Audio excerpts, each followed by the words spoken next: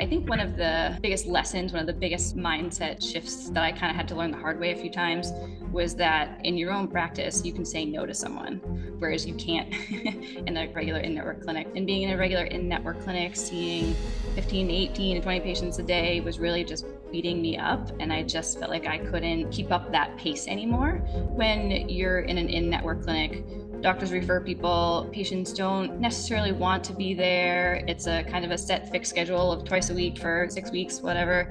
And we saw a lot of the same thing there. And I just felt like it was very monotonous at my old job. And then when you're in your cash-based mindset, for me, I felt like I could really focus. I feel like I could be really creative with what I was doing. I wasn't bound to mountains of paperwork. The freedom wise, it was just felt like a weight off my shoulders that I could kind of treat someone the way I wanted to.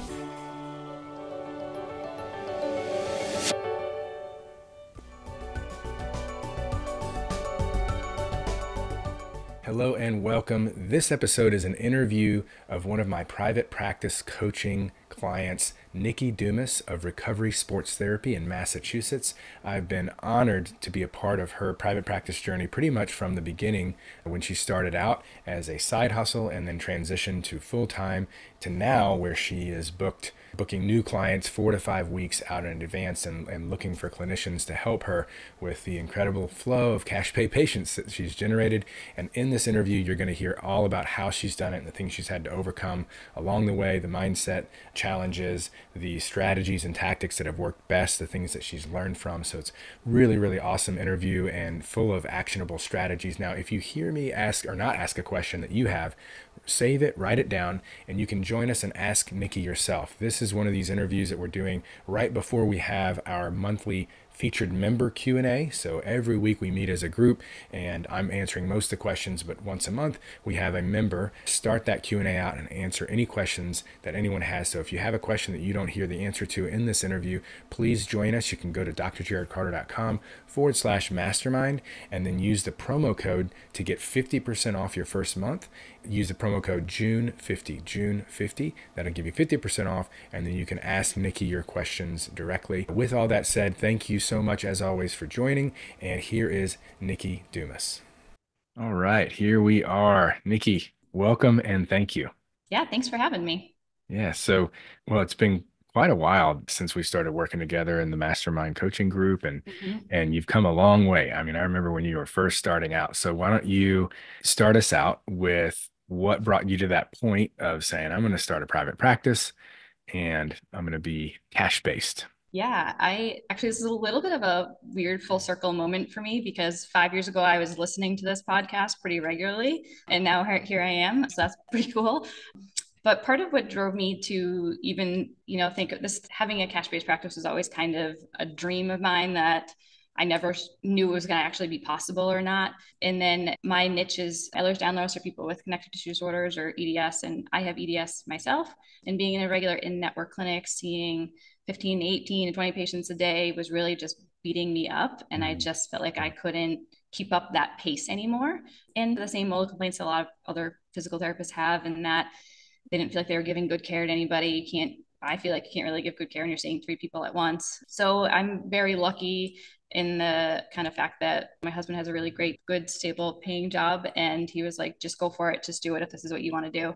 So I started out teaching a mobility class at a local gym here and started seeing people on a mobile basis and started looking for a brick-and-mortar clinic. In my city here, it was a little bit difficult, and particularly with parking anywhere and with seeing folks with chronic pain and a lot of disability. I can't ask them to walk a mile down the road. So it took me a little bit of time to find a space. And then when I did, I promptly quit my job and picked up kind of where at my new clinic. And I'm lucky enough that I have a specific niche that a bunch of people followed me, which was nice. So I wasn't starting from zero. And that's kind of how I ended up there. So were you seeing that many patients as a mobile PT as it was a side hustle, obviously? Like how full-time were you in the other job, and how much time were you putting into your side hustle before you went full-time into your practice? Yeah, I was working like 20 to 25 hours a week at my previous employment.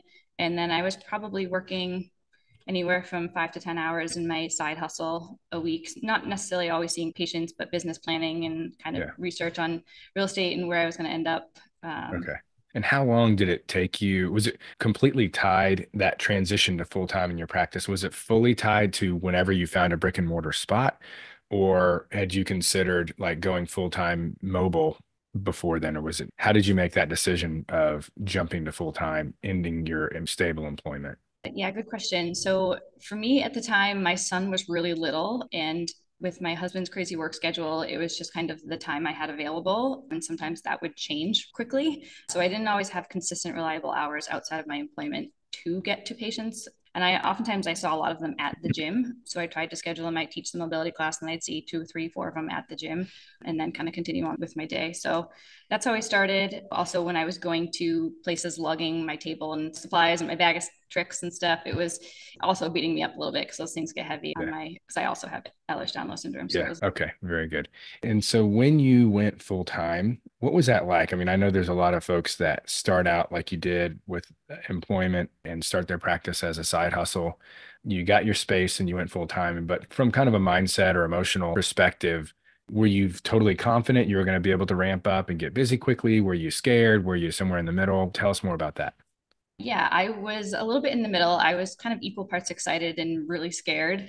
Like I said, I wasn't starting from zero. I had some patients that did follow me. And I'm also really terrible with social media. So for me, my strategy was more like hit the ground with the networking and visiting people and gyms and stuff like that. But it was pretty scary. And I found that when I was working in my old employment and doing my side hustle, it was a little bit of a tough transition for me mindset wise, where I would be in my cash based mindset. And then the next day I'd be in network clinic mindset. And I was struggling with that a little bit at the end too.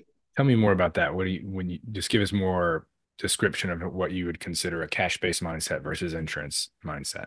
Yeah, I think when you're in an in network clinic, doctors refer people, patients don't necessarily want to be there. It's a kind of a set fixed schedule of twice a week for 6 weeks, whatever.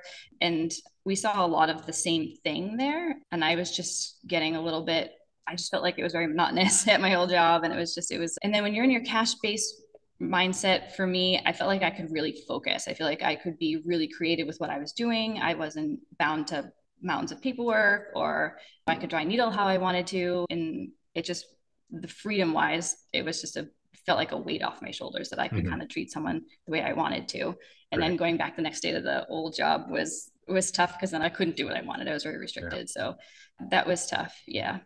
And I think one of the biggest lessons, one of the biggest mindset shifts that I kind of had to learn the hard way a few times was that in your own practice, you can say no to someone, whereas you can't in a regular in-network clinic. But it's been a little bit of a learning curve. But now, especially now that my schedule is full, it's a lot easier for me to be like, this isn't the best fit. I'm going to refer you to someone else who I Hmm. think would be. And every time I've even kind of been on the fence about if someone's going to be a good fit or not, it hasn't been a good fit. So I was never able to say no to a patient before. So being able to build a practice of people that I want to see has been really great. Yeah. And birds of a feather flock together. I often say, like, if you see like a low-hanging fruit opportunity to get patients in the door, because you really need patients, but they're really not your ideal patient or the type of person that you're good at or want to treat, but you start to get a referral base of that type of patient or person, all of a sudden it's like, man, now I'm fully booked, but half my patients I'm not really wanting to spend half of my day with. So it's hard to resist, though, when you need patients in the beginning. It's hard to say no and not go after every opportunity. So before we move on from that kind of startup point of you getting started or when you transition full time, I also wanted to ask if there were any other lessons learned for those out there that are either now doing a side hustle or thinking about getting started, whether part time or full time. Any other big takeaways that you can remember from that period of your journey that you passed along? That's a good question. I think that in hindsight, I wish I had made the jump sooner. I wish I had just, if I could do it over again, I would have spent more time on the mobile side and kind of building the clientele versus kind of waiting till I found a spot and using that extra bit of spare time I had to really go visit other folks and other gyms and stuff. Okay, very good. So we've kind of already heard you talk a little bit about both EDS and then from a networking perspective and just how you got started with mobility, having that gym or fitness based audience or niche. Mm-hmm. Uh, do, would you say that's accurate that you have kind of both of those niches or that's what you pursued in your practice?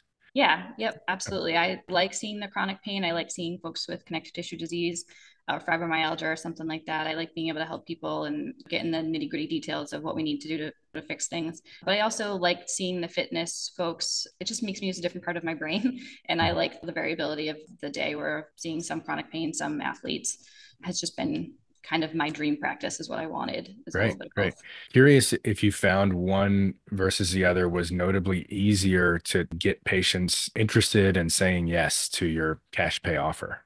Yeah, it was definitely easier to get the EDS folks in the Okay. door. I think partly because I have EDS myself and I could pretty immediately identify with things with them. And my conversion rate, even in the beginning on getting EDS leads into the clinic, was pretty close to 100%. The fitness folks were a little bit tougher for me at first. Okay.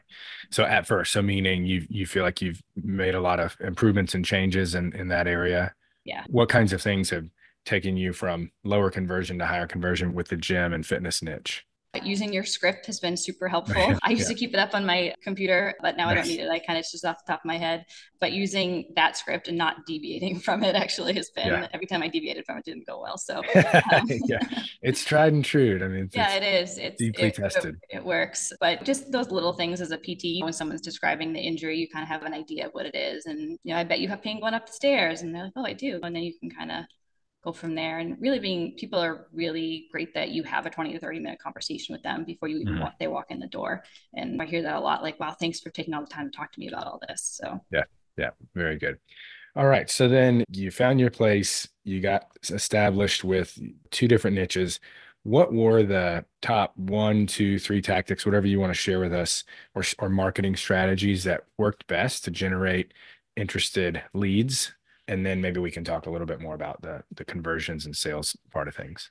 yeah, teaching the mobility class at the gym was pretty huge for me in the beginning. And then people would see me at the gym treating someone and you get that interest, like, oh, what is she doing over there? Mhm. And that kind of grew pretty well for me. So that was really big. Even now, that still happens. People pull me aside and be like, hey, can I ask you a question about this or that? And it doesn't always lead to a patient immediately, but most of those people, after a few months, will come back for a paid visit.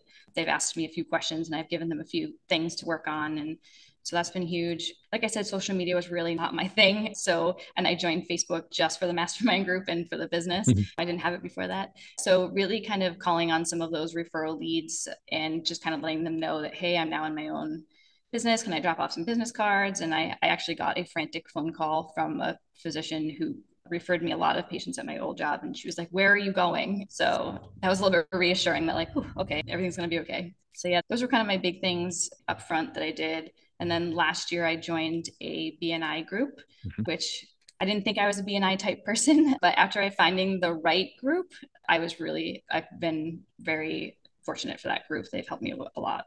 Great. And are you saying that you actually tried a different BNI group, didn't feel like it was a fit, and then tried more, tried Yeah, others? it was actually someone at the gym invited me to her group and she's like, we're different, I promise. And she was right. It's a larger group. It's a really great group of people. And they've been really great at referrals and just helping me grow. That's cool. I didn't know that that was kind of a thing of being able to a little bit maybe shop around for groups, or was it that you had already stopped the other group and had some time without it, and then I didn't actually join the other group. I went for visitor day and a few okay, meetings and I was just like, I just don't think this is the right fit for me. okay, And then a few years went by and I just was like, I just don't think that's for me. And I just wanted to appease this patient. There's patient at the gym. And I was like, oh no, she's right. This is a better group, better fit for yeah. me, younger. And yeah. That's a great, I mean, just a great takeaway, I think, for those that want to get involved in different types of networking and networking groups that you can just visit and check it out for a few sessions before joining and really make sure that you find there's often in larger markets multiple BNI groups, right? So, and yeah, whether it's BNI or something else, I mean, I really strongly recommend it. I mean, just in a recent interview with Trent, part of our Mm-hmm. group, he really sings its praises as well. Early on in my practice, doing networking groups was a huge part of getting things rolling. And what I really like about BNI, for those that didn't hear from the last interview, is the accountability part of it. Mm-hmm. And that it's like, hey, if you're a part of this group, not only are you paying for it, but you have to show up to a certain percentage of, and I think that's huge. I mean, sometimes even like in coaching groups like ours, it's like that accountability piece. A lot of people they'll pay just for that because it's the thing that drives you in many cases. And I have a cousin who I think he was paying over $2,000 a month for a group. Literally wasn't really doing a whole lot actively in terms of showing up to all the trainings and whatever that were optional, but there were things that weren't optional, and he made damn sure to get them done. And that alone to him was worth paying $2,000 a month. He's like, I know I'll be kicked out of the group if I don't do these things every month. And just I'm going to just pay for the accountability. So I really like that part of BNI. And for those who are getting started or maybe just needing more patience and you don't already have a group like that, I would strongly recommend that for you or your staff.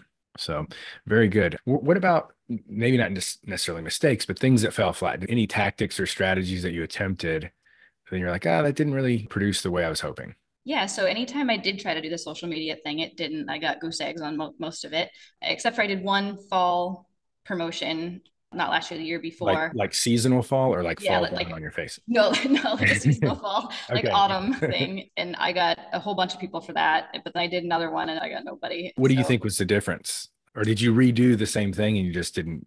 nope. I think the second time I did it, I was already a little bit busier than I had anticipated by the time I put it up on social media. And I didn't follow up with it. I didn't end up posting it Mm. in the gym group that we have on Facebook. I just didn't, I got too busy and then just didn't, I followed up on I think the one person that I called, but I couldn't get in touch with them.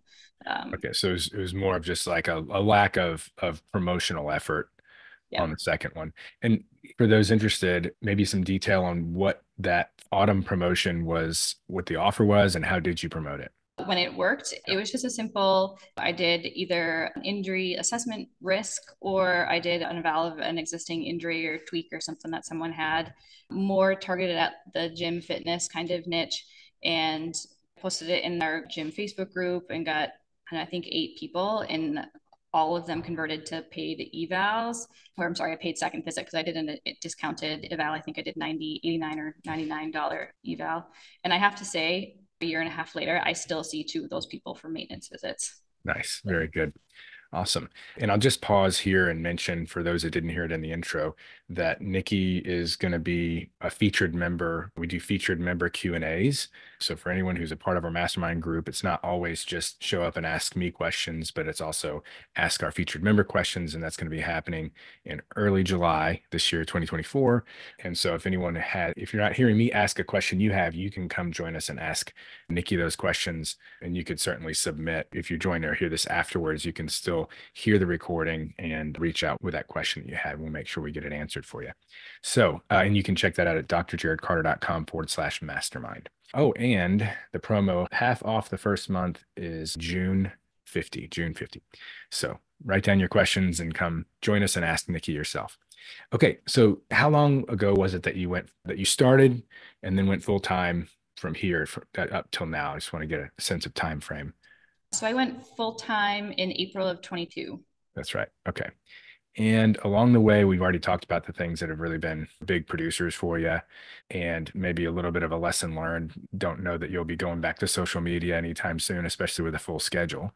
But what other lessons learned would you want to pass along to those who are in the same boat or looking at doing the same thing?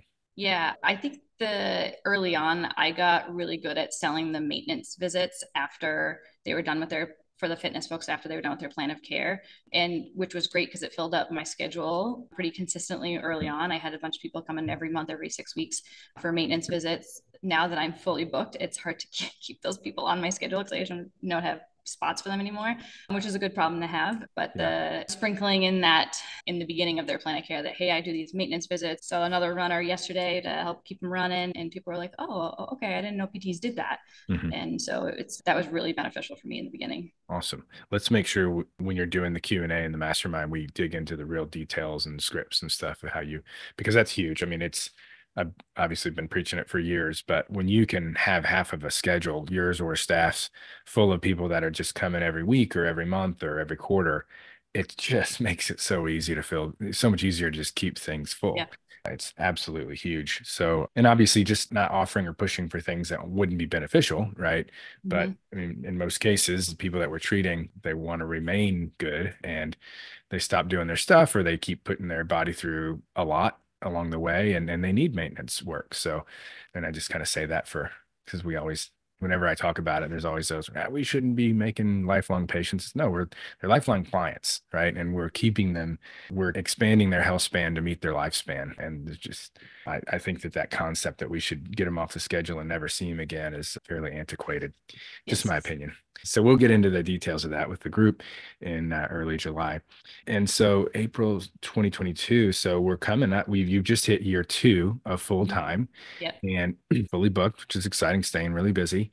I also love along the way in our private Facebook group when you've shared how like having this practice has allowed you to be like, hey, my kids have a hockey tournament or something happens health wise and it was okay. I could take the time off to take care of my stuff and my family. So that's been great to see as well. What do you see as kind of moving forward? Are you thinking of expanding and getting any other clinicians working with you? Are you already looking in that direction? Yeah. So actually, in fall of last year and actually December 1st, I moved into a bigger space because my old space was really teeny tiny. There was no way you could have more than one PT in there. So when this same plaza, when this space opened up, I jumped on it. It was a big renovation, but I think it's worth it. I had a little bit of trepidation in January, like, oh, what did I do? But it's been really good. My schedule kind of exploded in the spring, and I've just been booking out like a month, 5 weeks for new patients now. And so I finally this week did all the things I need to hire someone. So I hope to post the job for another PT by the end of the week. Okay, fantastic. I was kind of hoping that would be what you said, and I'm Yep. leading in a little bit. And I know we've talked about this in the past, and just to kind of bring up this topic for others listening is one, don't, as soon as even way before you're ready to hire, still start meeting people and getting a sense of who you might want to reach out to when you're ready. But being in a really tight niche of like EDS, it can be very long and difficult to find someone who's qualified and experienced in treating that. And so, for anyone else listening who is in a fairly underserved tight niche where there's not a whole lot of providers that are really highly skilled or have that certification or whatever, start really, really early, even again, if you're not ready to pull a trigger, because they'll be working somewhere else along the way, but that doesn't mean you can't reach out when you are ready. But it can really bridge that gap because like it's and then like just the market in general these days at the time of this recording. I mean, I'm looking right now for another PT and I've never had this much trouble or it's just like I typically would get like 10 applicants in the first week or two. And this time I've had like 5 in 2 months. And I hear the same thing across a lot of markets. So I'm not really saying this to you as much as to everyone listening, like, especially if you're in a tight niche, start early, constantly be looking for talent in that niche. So that's exciting. So you're going to be posting within the next week. Remind me what city you're in. I'm in Worcester, Mass, so central Massachusetts. Okay, that's right. And big hockey family, is that right? If I remember correctly. Yes, it's actually me that plays hockey. I Oh, travel for that's right. hockey tournaments. Yes, that's right. Now, okay. The PT with EDS who plays hockey. He's like, That's what my doctor says every time. Like, yeah, you love what you love. yep, absolutely. Yep. So yeah, can you tell us a little bit about what the mastermind coaching group, not necessarily just ours, but just having coaching, having a group of people along with a coach has done for you in your practice? Yeah, it's been huge, especially in the beginning when there was things that would come up and I'm like, I don't even know where to start with this.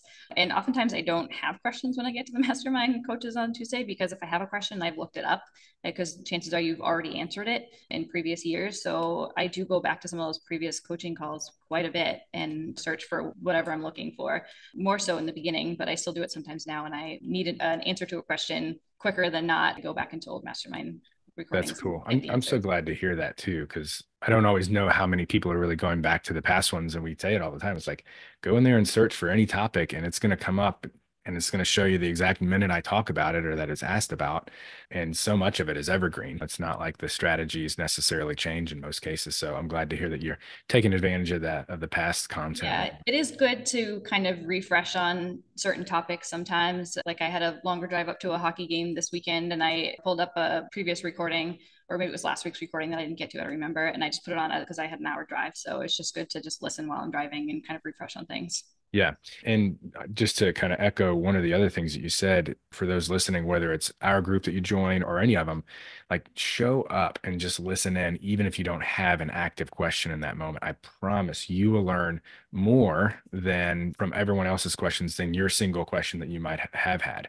So, I mean, so many people are like, oh, I didn't know that that was a thing, or I didn't know that. Or a year later, it's like, oh, I remember that was talked about that one time, and this is what I need to do. And so just if you're going to invest in it, which you should, show up and utilize it. And even if you don't feel like you have any questions, like don't book patients in that spot. Keep it blocked and show up. Nikki's been doing it for years now. She's fully booked, growing, kicking butt. And I mean, I see her little Zoom square, usually dark, with her name Nikki. Usually, She's just listening in, learning and implementing and executing and doing awesome. So yeah, so Nikki, if there's anything else that we hadn't kind of covered or that you might want to leave aspiring or current practice owners, maybe practice owners who are established but would like to transition over to cash pay, anything at all that you'd like to leave us with?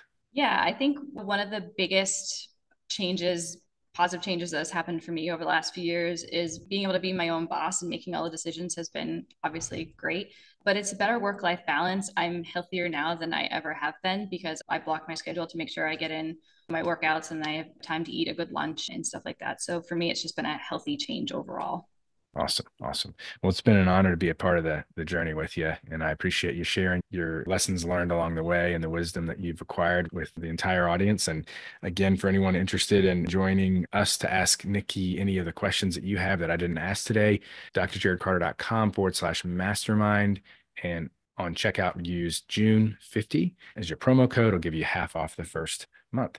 All right. Thank you, Nikki, so much. I appreciate you taking the time out of your fully booked schedule to help us out and spread the word and help inspire people. It's been an inspiration working with you. Great. Thanks, Jared. Yeah.